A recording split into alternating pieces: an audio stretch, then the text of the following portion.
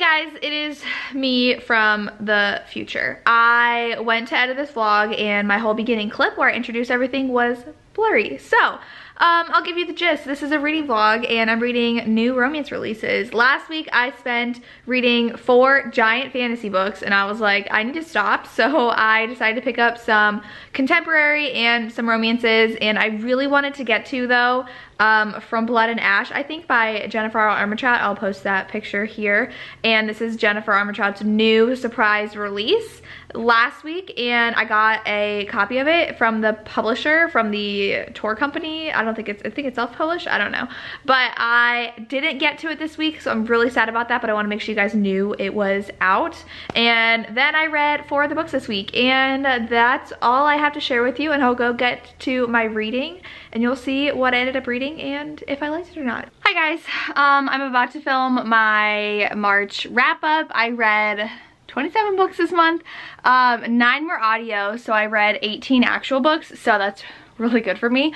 And then listened to 9 audiobooks, which I didn't realize I listened to that many audiobooks, but I am about 100 pages into We Are the Wildcats. I had my live show with Lacey and Lisa, and that was a lot of fun. We read for half an hour and then we talked for an hour and a half. So I'll link it down below if you want to see it, and we'll definitely do it again in April. We Are the Wildcats is not that great so far. It has 6 points of view, and so the first 6 chapters, which is the first like 70 pages, is literally introduction. And I'm like, we're already almost a quarter of the way through the book. It's 350 pages. And we still don't have a plot. It's all about if they made the team or not, and talking to the families and their friends. And I'm like, this is super boring. And then I forget who is who, because we have 6 different POVs to figure out, and who's friends with who and who played what position. And it's just, I'm getting into the finally good stuff, and I'm on page 110. So it's just slow. Also, my pre-order for Tara Mafi's book from Barnes & Noble isn't coming until Monday, and it came out yesterday, so that's lovely. I looked at it and I was waiting for it, and I was like, why hasn't it come yet? And so then I looked online and it said it's supposed to be delivered on Monday, and I ordered it a week and a half before release date for the pre-order, so I don't know what's up with that, but I'm not going to be reading that for this vlog anymore. I might read 8 Perfect Murders by Peter Swanson, because I feel in the mood for a thriller, so that recently came out, so I might pick that up later this week. But I'm gonna off to film my wrap up. Hi guys, so not that much farther. I'm on 120, and the coach is texting her, like, no, the team captain, and they've been texting since she was a freshman. I'm just like, no, like it's like friendly texting, but I'm just no. So I don't know where this is going. She like asks him for the jerseys then for their like midnight ritual that they do, but not a fan so far. But I really don't want to DNF it because I'm already 120 pages in, so I'm just gonna finish it, but not feeling this one right now. Hi guys, it is Thursday. It's Thursday. I just had work all morning. I had a meeting at 9, and then that lasted an hour, and then I've been grading and adjusting lessons online for kids, but I did finish We Are the Wildcats, and I'm gonna give it 2 stars. This was all about how manipulative the coach was and how he took advantage of the girls and severely manipulated them. Like, he would text them and lie to them, and I don't know how realistic this is, at least in my experience. My dad was super involved in my sport with me, and none of these parents were really like that involved, but I feel like there were so many parents on all of my teams who were heavily involved and like talked to the coach, and I feel like this coach got away with so much that he shouldn't have. There's really only one parent in here that had an issue with the coach, and then like he like played all the rest of them, and I just didn't like it. And most of the story was told, it takes place in one night, which I knew, but most of the story was told in flashbacks. So we'd get someone's perspective, and then she would go on for 3 pages about like something that happened in the past, and I'd be really confused whether that was happening currently or in the past, and that happened in almost every chapter. We got some sort of reflection about the past, and so I really didn't like how this was put together in the storyline, and I just hated how it was all about that coach, and then the girls weren't telling each other what was happening, and so like it all came to light. But I was like, if you had a best friend on the team and the coach was saying something to you, wouldn't you tell your teammates? and like none of them were telling each other what had happened. So that felt like it was just too much for the plot, and I didn't care about anything that happened because the coach just made me so mad. And then the ending, I'm like, so I gave this 2 stars. Really sad, I wouldn't recommend, but I just had really high expectations and it didn't go well. So yeah, I think the coach aspect is what I really didn't like about this. But I'm gonna start the Happy Ever After playlist by Abby Jimenez. I'm gonna take my dogs on a little stroll, and I'm listening to an audiobook that's not part of this vlog. So yeah, that's all I have to update you on. So I have a lot of Outlander to watch today, and I only have 2 episodes left of Tiger King, so we'll see when I watch that. My sister works tonight, so I'll have some time to myself, but I'm definitely gonna start Happy Ever After playlist. I think Lisa and Lacey were gonna start it around the same time I was, so we might be doing a buddy read, so we'll see. And that's all I have. Okay, bye. Well, I came to read and there's no room for me. I'm gonna have to sit all the way over there. Look how cute you are. Hi. I started this. Hi guys, so it is 7:30 I think, and I'm 100 pages into the Happy Ever After playlist, and the beginning, I wasn't a huge fan of the writing, but now I am obsessed with this romance. They start off, so like she finds this dog and the owner doesn't actually like say anything for 2 weeks. She like texts the owner, and this number and the microchip is the same as the one that's on the tag, so she keeps this dog for 2 weeks, and finally he responds because he's in Australia on a tour because he's a musician, and he's like, oh my god, you have my dog, and she's like, you haven't responded in 2 weeks, like I'm keeping it, and he's like, no, there's a miscommunication, I didn't have any service, blah blah blah. So they start corresponding over text message and like starting to like each other through text, which is super cute. I really like romances like that. I think I might do a video recommendation where people fall in love. It's like epistolary, but I don't know what it's called if it's text messages. Like epistolary romance is like they fall in love through letters or text messages like that. I don't know. So I'll probably do a video of that soon, so it's probably already gonna be up, so I'll link it if I've already done it. But it's so cute so far, and she's really broken from what happened to her in the previous book, so I'm actually really enjoying this and I can't wait to read more. So I was wary going into it, and I don't know why. So yeah, I'm gonna go read more. My hair is just looking a mess today, but tomorrow's Friday, so that's fun.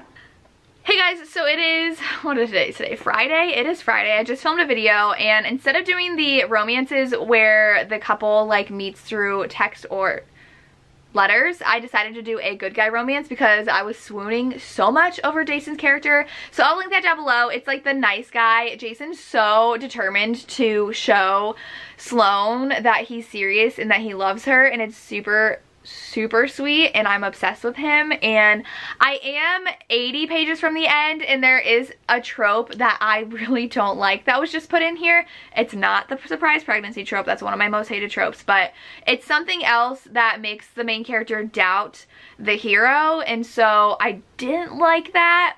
But I'm trying to not make it personal, and I'm definitely giving this at least a 4-star right now. I'm waiting to see how this whole drama resolves at the end, so we'll see, but I'm really enjoying it so far, and I cannot wait to finish. And then I do have Girl Gone Viral by Alicia Rai that I think I'm going to read next. I'm just super in the mood for romance after reading this, so I have the e-arc of that, and that's coming out in April. It's book 2 to the right swipe, and this one sounds really cute. I think like she goes viral for something and then hires someone to be her bodyguard, I think, and then they fall in love. I'm pretty sure that's what it is, which is funny because Alicia Rai went viral recently about tweeting about her date. I remember reading the tweet and I was like, oh, that's funny. He like bought 2 cake pops for himself and didn't offer her any, and it was a really funny tweet that Alicia Rai did. So yeah, that's what I'm gonna hopefully reading next. And Tahereh Mafi's book's coming today apparently, but then I also want to read Jennifer Armentrout's, and then I also want to read that Peter Swanson. But then I have a fun video idea I want to do soon. So I don't know what I'm going to do, but I just want to read everything at once. We'll see, but I'm reading this, and I'll talk to you guys later. We officially finished our second and last puzzle in the house, so all websites are out or shipping in 3 weeks. So we might steal some from my parents again, but look how cute. Look at Miss Lily. Oh, is she leaving me? Okay. Lily left me. Hi guys, it's Saturday. Let me make sure this is focused. Okay, I had my live show last night on Jacqueline's channel and that was a lot of fun. I don't know if it's gonna be like a weekly thing, but I will link it down below if you're interested. There were 15 of us. So there was a lot of us, but I got to find some really fun people to follow on YouTube, and they're all really, really nice people. So check out that live show if you want some people to follow. All of them are linked down in the live show. But I started Girl Gone Viral yesterday, and so I read about 80 pages of that during our live show. It was an hour of just reading. And I'm torn between a 2 and a 3 star for this book so far. I'm 65% of the way through, and I just don't care. Like, the story is very slow, and Katrina, something bad happened where we don't have a total picture of what actually happened to her yet still, and I'm 65% of the way through. And our bodyguard Joss, I think, Joss, he has a bad past too, and I still don't understand what happened to him either. And I'm like, can we just like be told in the beginning what happened to them, and so that we like get the whole picture? And literally the first 40% is her just like going to his farmhouse because she went viral, but she doesn't like attention at all because of what happened in her past, so she's freaking out about it, that she went viral, that people are gonna know it was her. So it's okay. It's not at all what I thought it would be, and I'm bored. And a lot of the thoughts are taking over the romance, so it's like struggling with their families and all that stuff. So very disappointed so far. We'll see if it gets better. I hope so, but I don't have high hopes. Hey guys, it's 7:30 on Saturday, and I don't think I ever finished telling you about this. I finished it, and I'm giving it like a 4.5 star rating. There was something happening that I didn't really love, and I don't know, I wasn't like completely in love with the ending. Like, it was good, but I still really, really enjoyed this book. I do think if people didn't like book 1, they would like this one better than book 1 because of the ending of book 1, but this was still such a cute romance. I loved how there was a dog. I loved how there were just 2 people in love, and their situation didn't let them love each other as much as they wanted it to. That's all I can say. I don't want to spoil too much, but really, really, really like this. And then I finished Girl Gone Viral by Alisha Rai. And I'm giving this one 2 stars. I don't really give romances that low of a rating, but so there was just like no point to the story, and it was very much overshadowed by their individual issues, like Joss's relationship with his family, and then, is it Kristen? Her relationship, not her relationship, her past. And we still didn't really get the full picture of what happened in her past, which I didn't really like. I feel like that was not built up at all.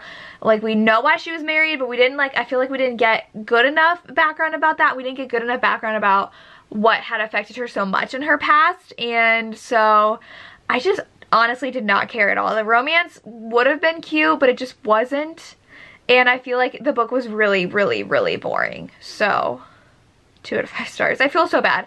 It comes out later this month, so it's up to you if you want to check it out or not. And then I did start To Have and to Hoax by, I think, Martha Waters. It is a historical fiction, and I realized I have an e-arc of it, and I've had one for like 3 months, and it comes out on Tuesday. So I needed to read it, and I'm 25% in, and it is historical, like I said, and we have our main characters. It's Violet and Adley, I think is the guy's last name. They always talk about last names in historicals. And they have to get married because they're caught in a compromising position on Violet's like debut into society. So she's 18, he's 23, and they have to get married, and something, we flash forward 5 years, and something happened 4 years ago that really pulled them apart, so now they like don't barely even talk to each other.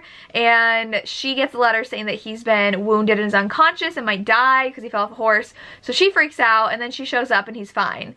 He did go unconscious and fell, but he was fine, and he was like mad that she was mad that he was fine because she was so worried, and he's like, I'm fine, and she's like, they got into a fight. So now she's trying to pretend to be sick so that she gets him to feel the same way. So it's like a back and forth, and they hate each other, but they had a spark for like a year in their marriage, and it's really cute so far. I'm really enjoying it. We'll see how things go. But I think it's really cute so far. So I'm obsessed with the cover, and I wish I got an actual copy of it, but Atria didn't send one to me, so I requested it on NetGalley and got it. But yeah, check out, I think I said, I got sent 2 copies of this on accident, so check out my Instagram. I probably have a giveaway up. If not, I will have one soon. I think they just accidentally sent me 2 copies, but that means I can give one away. So check my Instagram out. And that's all I have right now, so I need to change and hang out downstairs. We got some more puzzles, so we're gonna be doing those. Yeah, I've been running outside, so I ran outside today and taking the dogs on a walk every day, and that's about life right now. It's the weekend, so I'm making myself not do any work on the weekends because it's easy to like work every day because my kids are working online. That's it. I'll talk to you guys later. Hi. She just came inside, so I don't know why she's being weird. Hi guys, it's Sunday, and I am 80% into To Haven to Hoax by Martha Waters, and it's fine.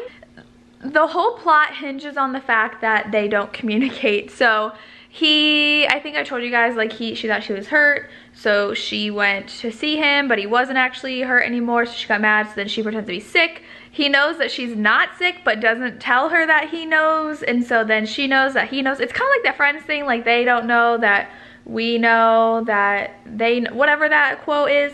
So, but they don't talk to each other about it. And now we're at somewhere else, a point in the plot where like there's another misunderstanding. So if you don't like not communicating and misunderstandings causing relationship issues, you're not gonna like this book. And I feel like it's going by very slowly, like not enough is happening for me. I am excited if West gets the next book though, if this is gonna be a series, because West is James's brother. James is our main character. It's Audley, I think I said Adley before. It's Audley, A-U-D-L-E-Y. I think. Do you see that tail wagging? She's being silly. I'm not talking to you, Darcy. And so it's fine.